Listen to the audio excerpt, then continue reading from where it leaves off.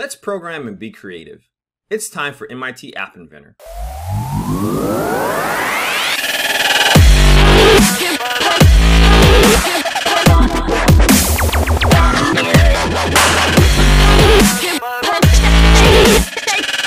In the previous video, we designed this app. This is our animal park. We've designed this screen, which is animal sounds. In this video, we're actually going to code this. So let's start back where we began. We first designed... Welcome to Jamie Gant's amazing animal park app. This is where we started with. We have a picture of ourselves. We have welcome to my amazing animal park. We hear animal sounds. When I click on this, let's hear some amazing animal sounds. It takes us to our animal sound screen, but none of these things work, and that's because we have not coded it here. If you look at the design looks great. We've added a bunch of sound effects. We've added player background music, added all our images for all our animals, our 12 different animals. We've used some layouts and we've played with the width to do fill parent. We also added in spacers to give it this little small spacing in between here. Well, the design looks great. Now we actually need to get it to work. So let's get to it. So let's go to blocks. And the first thing we want to do is let's code this home button. So yes, someone can press back on their phone or tablet like this, but you see on ours, it actually killed the app. So let's relaunch this, and we're gonna do emulator. So now that we have it relaunched, we wanna take care of when someone presses back, we want them to actually go back to the home, to our screen one. Also, if they press this button, we want them to go back to screen one. So let's program our home button first, and then let's take care of this action when someone presses the back button. So this is our image. We're gonna click on image. We're gonna pull out this clicked when someone actually clicks it. Now the reason we can pull this out and it will work if we come back to designer, for image, we made sure that it was clickable right here. As long as we made it clickable, then this will work. But if I uncheck that, so let's do that. I'm gonna uncheck this and code it and let's see what happens. So what I wanna do is simply go back to home. There's two ways to do it. I can go to control. We've done this before and use this, open another screen with screen name. And then I could simply put in a text box and type screen one. So screen one, I have to make sure I spell it exactly like this. It would take me back to here. But we came here from screen one. So I can actually simply close this screen and it would take me back to screen one. Let me show you that. Let's click on control. And right below, open another screen, you can see there is a closed screen. So I can do that, and that would do the exact same thing. So let's try both. I'm gonna do this one first. Do open another screen with screen name. So that's gonna take me back to the screen. I'm gonna come back here and I'm gonna swap these out and let's see what happens. So now, if I click on this, nothing's happening. Well, why isn't anything happening? Remember what I did? Back on designer, I did not click clickable. So that's why I'm telling you to make sure you do clickable. So now that I do clickable, and now if I click it, welcome to Jamie Gant's amazing animal park app. You can see it takes me back. Now let's go to hear animal sounds. Let's hear some amazing animal sounds. So now you see that works. I'm gonna take this out. I'm gonna put this in. Now let's see if this works. Welcome to Jamie Gant's amazing animal park app. So you can see I can come back here. Let's hear some amazing animal sounds. Welcome to Jake. Let's hear some amazing animal sounds. So you can see either one works. I'm going to leave close screen for now. And remember, I want to take care of this action. So this is if someone presses back on this screen. Well, where can I get that action from? Would it be up here? Let's think about it for a second. It has to be somewhere in blocks. But this is it's an event, which it'll be a brown block. And the event is happening when I'm pressing this back on this screen. So actually, we're gonna click on the screen. And let's look at the brown block. So let's scroll up. And if you see right here, back is pressed. So if someone presses this on this screen, it's this block, which is an event. And let's just test it. We're not gonna do close. Let's stay right on here. I'm gonna just show you. Let's put some text in there. And we're gonna say testing back pressed works. So over here, let's try it. Testing back pressed works. Testing backtracked works. So I can see, I know this is working. So now let's go ahead and do what we want to do. And we're going to say closed. So I'm going to go back up here and I'm going to pull in closed. But let's think about when we came from home, it said going to hear animal sounds. So I want to also speak and say going to home. So why not? Let's talk. So I'm going to click on text to speech. I'm going to put that above. I'm going to go to text. I'm going to go here and going back to home. Now, something I didn't teach you before, you can duplicate blocks. I can right click on this and do duplicate and then put that up here. So now if someone presses image home or if somebody presses back, it will go back to our home screen. Well, there's a principle in computer science called DRY, D-R-Y. Do not repeat yourself. Pretty much you want to modularize code, which just simply means make procedures when you see common code over and over again. That way you're changing it in one location, not a bunch of locations. So how can we modularize this? These two things are exactly the same. We don't want to repeat ourselves. All we're going to do is click on procedures. We're going to pull out a procedure. We're going to call it go to home. I'm going to pull all this and put this inside of here. And let's add in our comment. So I'm going to right click to add comment. First thing I'm going to say is speak to the user, and 2 is go back to home to screen 1. So there we go. So now that I pull that code here, I can actually call it. Since I made it a procedure, I'm going to put that inside of there. I'm going to get rid of this. I'm also going to go back to procedures and put this inside of here. So this is what we're talking about when we're saying do not repeat yourself. Versus having these two blocks and both of these, I'll make a procedure, put the blocks in there, and then simply call this procedure go to home. So I'll put that up there. So now we have this and this working. Let's work on our animal sounds. So again, in app design, every event you can program something. So what we want to program is when I click on this lion, which is an image, and you can see that on the left side here, this image, I want to play this sound file. So first I need the event from lion. So I'm going to click on image.clicked. I'm going to pull that in, and I'm going to go back and just double check my image. It is clickable. If you click this in the emulator on your app or on your phone and it's not playing the sound and you know the code is working, make sure to check that you have clickable selected. So this is the first event. When someone touches that lion, right now it does nothing. What I wanted to do is actually play the sound file. So I have lion and I have play. Let's test it.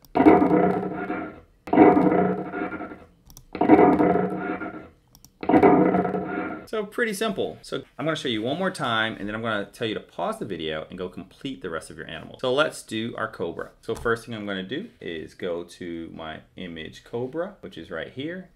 I'm going to pull out the event click when some user touches it. I want to play the cobra sound. So I'm going to scroll to the bottom and I can see I have a sound cobra here. I'm going to pull in play. Now let's test our cobra.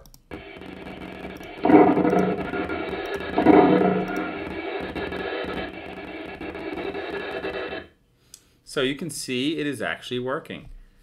Go ahead and pause the video and program the other animals in this app.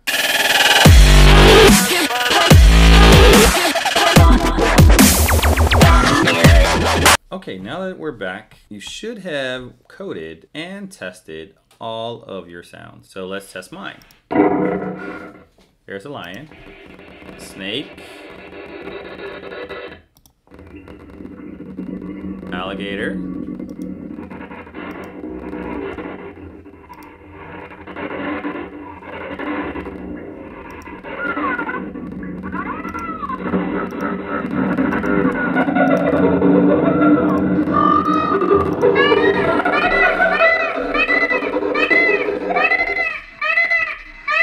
so they all work, but we have a problem. Some sounds are overplaying, so this might be longer than the snake. So like for example, I'm hearing both sounds. I only want to hear one sound.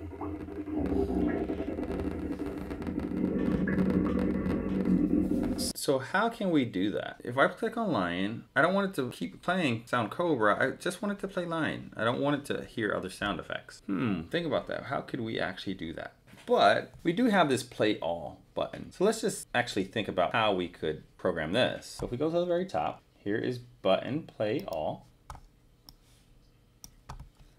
And how would you program this? If I wanted to play all the same animals at the same time, what would I do? Well, I could put all these different sound effects inside of here and then press play. So let's try that.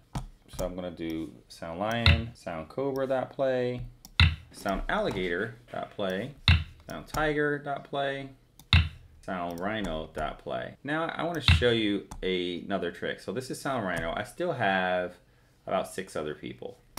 I can actually duplicate this, and you see this drop down here, I can simply select the next thing. So I can change this to tiger, for example. Well, I already have tiger, so I might do, I don't have alpaca. So you can click on these drop downs and actually select other things.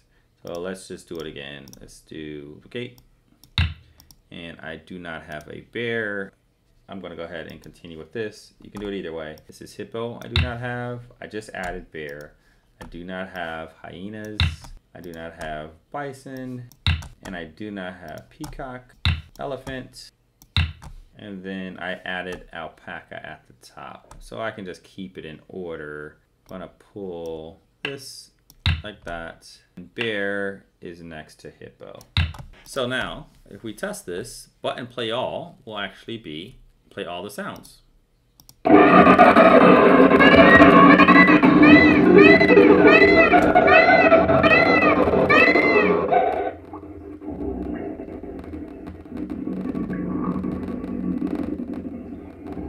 So this is going to play all the animals.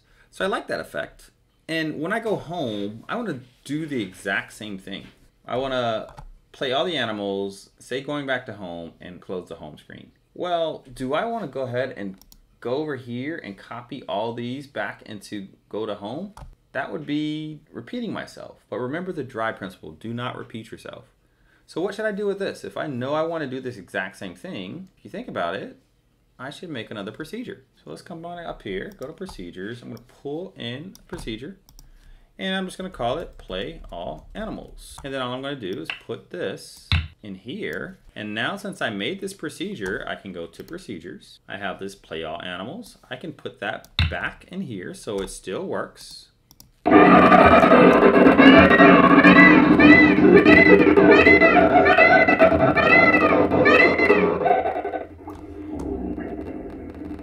And I can also put it inside of going to home.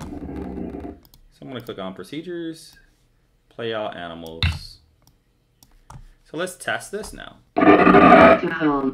Welcome to Jamie Gant's amazing Animal Park app. So you saw it actually worked. Let's hear some amazing animal sounds. I'm going to move this up so you can just hear it again. It's going to play all of them, but once it gets to the other screen, it's going to cut off. So let's go ahead and try that again. Welcome to Jamie Gant's amazing Animal Park app. Let's hear some amazing animal sounds. So there you go. Now we have play all animals whenever we go home, but also if somebody presses the play button. So I wanted you to think about how could we simply play one track. So I don't want the snake to play over the lion. There's a bunch of different ways you can do it. But I simply want, when I click down here, I only want one to play. So if I click snake and then I click lion, I don't want to hear snake anymore. I simply want to play lion. So there's a bunch of ways you can do this. We're going to do it in an old-fashioned way. So way back in the day, you had a CD player. And the one CD player, you would put one CD in there and then it would play that one CD. So we're going to do a procedure called CD player. And we're going to pass it the different CDs or the different animal sound to that CD player. So we're going to make one procedure. When someone touch image lion, we're going to pass the CD track lion to our CD player procedure and play that one sound. So let's get started. So I'm going to go to procedures. I'm going to pull out, let's just call it CD player. Now I'm going to move this up. I'm going to move this up. For a CD player, we need a way to pass a CD to it. or the animal sound to it. Well, I told you before in the previous videos, anytime you see this little settings icon means you can modify this block. Let's click on that. And you can see right now, if I wanted input, I can simply drag my input from the left to the right, connect it, and it would give me an input. So since I need the correct sound from each of these animals, I'm gonna need an input. I'm gonna drag from the left, connect it to the right. I'm gonna name it animal sound. So now that I have this animal sound, if you go to procedure, look at how this one looks.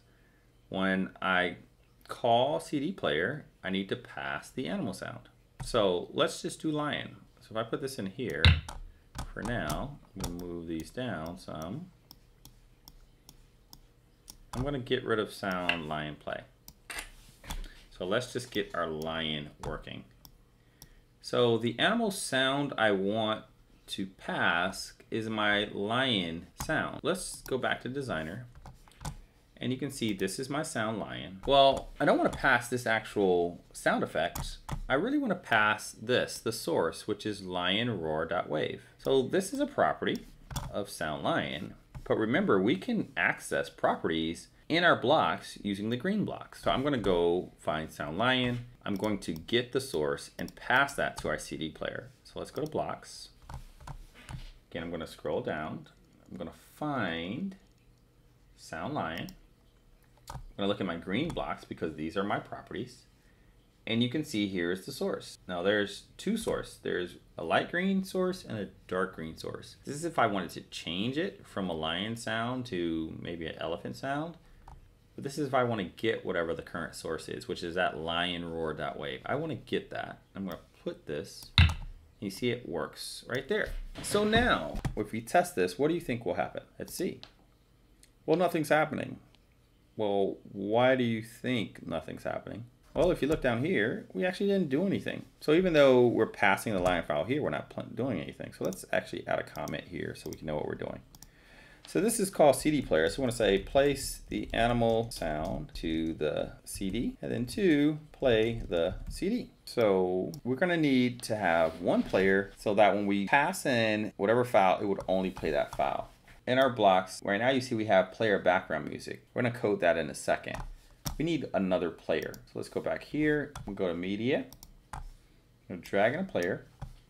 And let's just rename it PLY for player, CD player animals. So now that we have that, I'm not going to set the source. I'm going to set that inside of code. Let's go to blocks, scroll down. I have the player background music and I want that one. I want this one, player, CD player animals. Click on that. First thing I want to do is place this sound into the CD. So I want to get the source. This is the dark green one. I'm not going to do the light green one, which means getting whatever it is. Right now that's set to nothing, but I want to change it. So I'm going to grab this and connect it.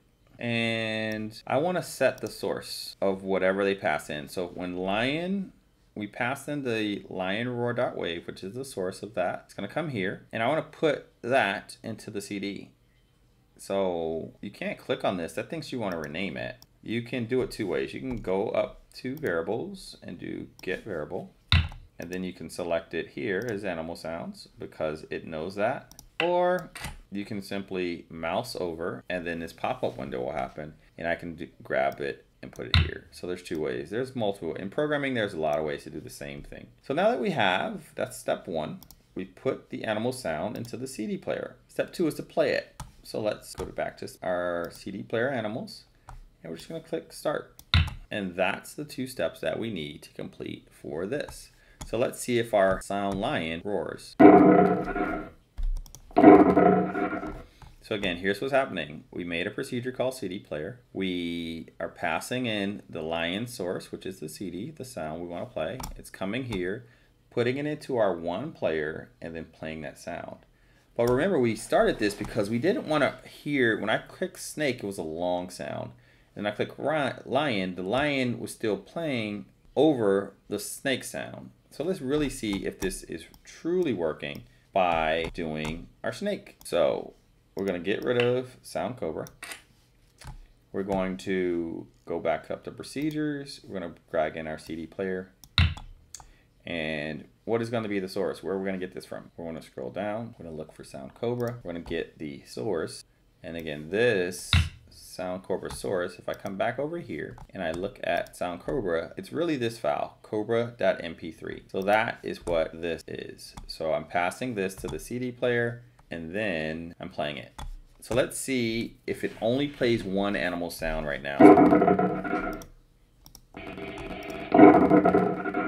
So you can see the snake sound stopped. See, it only plays. See how long the snake sound is? But since I'm doing it this way, the only way I'm playing it is through one CD player. It will immediately stop, make the next lion sound, puts it in there, and then start it. So let's try it again. So look, the snake is this long. But if I play the snake, you can see the snake stops and the lion plays. Or I can do the same thing. Look how long the lion is. So if I do, you see it stops it. So there we have it. So pause the video and go convert all of your animals down here to use the CD player function that we have created. Unpause the video when you've completed that step.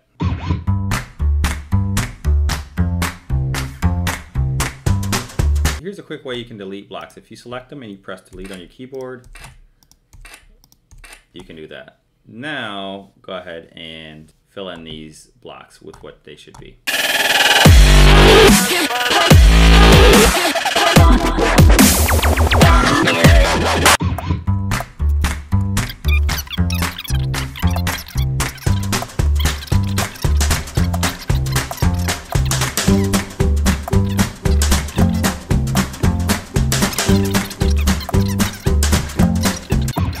So now we have all of our sounds, and it only will play one animal when you click it. Let's see.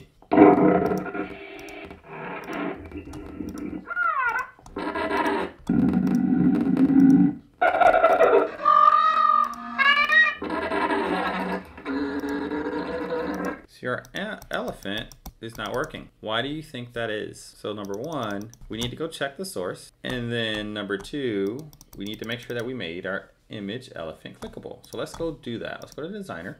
Let's click on our sound elephant and we see it has a source, so it should be playing.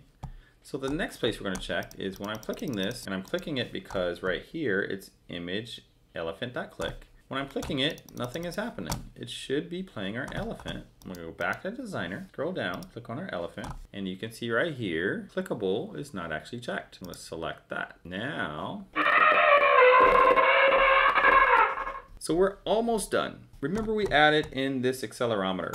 So the accelerometer, all we're going to do is if you have a phone or tablet, when you actually shake the phone, we're going to play all the animal sounds. So we actually already have a play all animal sounds thing. So we're just going to scroll down, accelerometer sensor. So you can see you have two events, acceleration change. This is what they used when Pokemon Go was a very popular game and people were driving while they were playing Pokemon Go trying to catch Pokemon.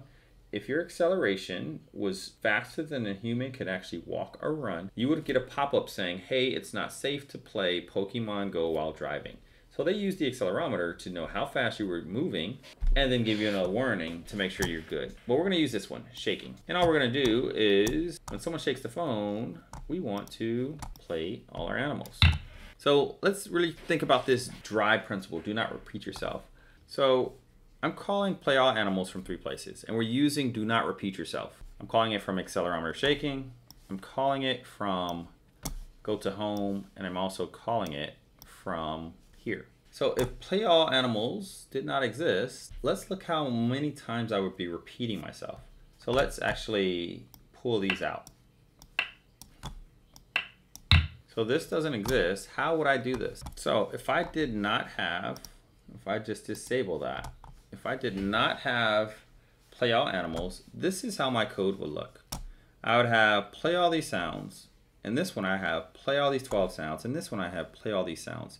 I'm duplicating 12, 24, 36 lines of code. But say I wanted to add something else, say I added 10 more animals. I would have 10 more animals here, 10 more animals here, and 10 more animals here. That's the reason we want to actually make one location. So if I add more animals to our screen, I seem to have to add them in one place. I don't have to add them in 3 locations. So actually, let's get rid of this and let's put in our play all animals. Let's get rid of this, put in our play all animals, and let's get rid of, pull this up so you don't lose text-to-speech first, which gets rid of that, and put our play all animals in here.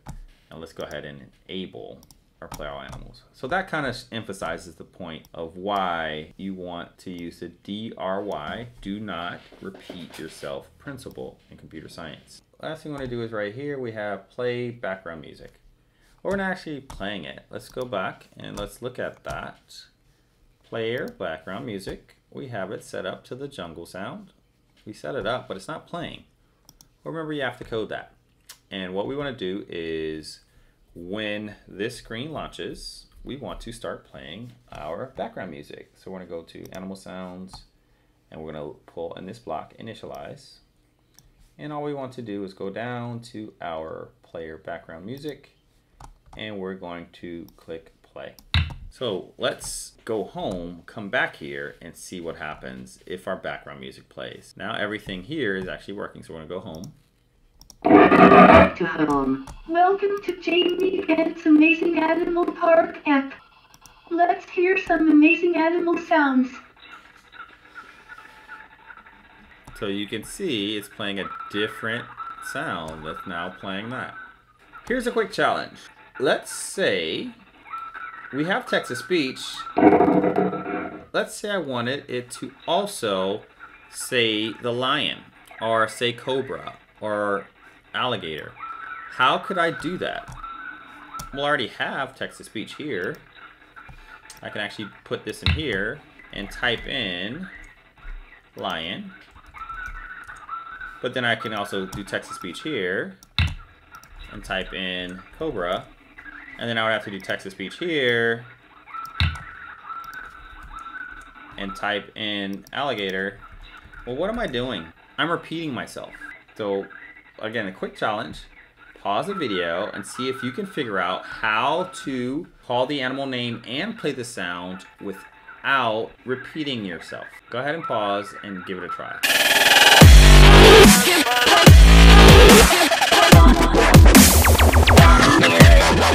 Now that you tried that challenge, let me give you the answer. So I do not want to repeat myself all the way down 12 times. All of these are calling CD player. CD player is up here and is taking in the sound. Well, a procedure doesn't just have to take in one thing, it can take in 2. So I'm going to update my comment. Play the animal sound. I'm going to make that number 3. 2, I'm going to say speak the animal's name. So for me to say lion versus cobra, I need another input. So I'm going to click back on this. I'm going to drag another input over and I'm going to call it animal name. So versus putting text-to-speech in all of these, I'm just going to put a text-to-speech in my CD player. And the message I want to speak is the animal's name. So now I'm going to get rid of this. I'm going to get rid of this. And I'm going to delete that. But look what happened to all of our code blocks. I've added an extra input, so it's saying I need to give that input. Let's reorganize these so we can see everything. So now that I added the extra input here, I need to fill these in. So I can simply go here, pull these in, and I have lion. And another quick shortcut, if on your keyboard, if I select this and I start to type T, E, X, T, press enter, you can see it will find this text block for me. So here I'm going to type cobra. And before I go any further, let's test these two. Lion, lion, cobra. So you can see it's working. Now, let's test these and see what happens when I press it. I did not give it an input, so what do you think is going to happen? False. False. It's saying false. What's happening is nothing is here, the animal name is nothing, so it's saying false versus saying error.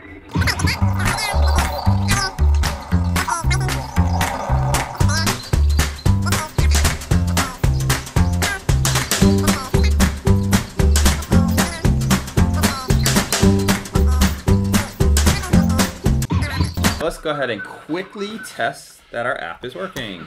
It should say the animal name and you should hear it. So, Cobra, tiger, bear, hippo, rhino, hyenas,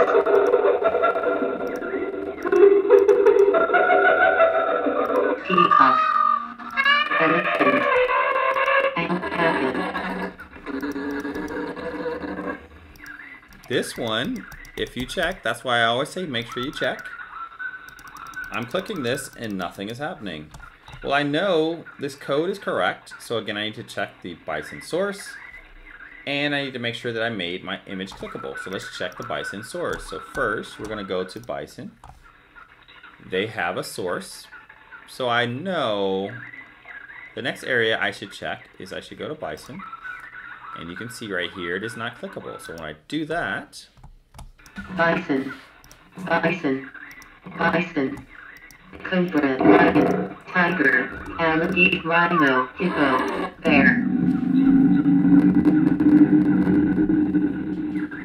and with that, we have completed this assignment. Once you complete this assignment, don't forget to save and then turn it into your teacher.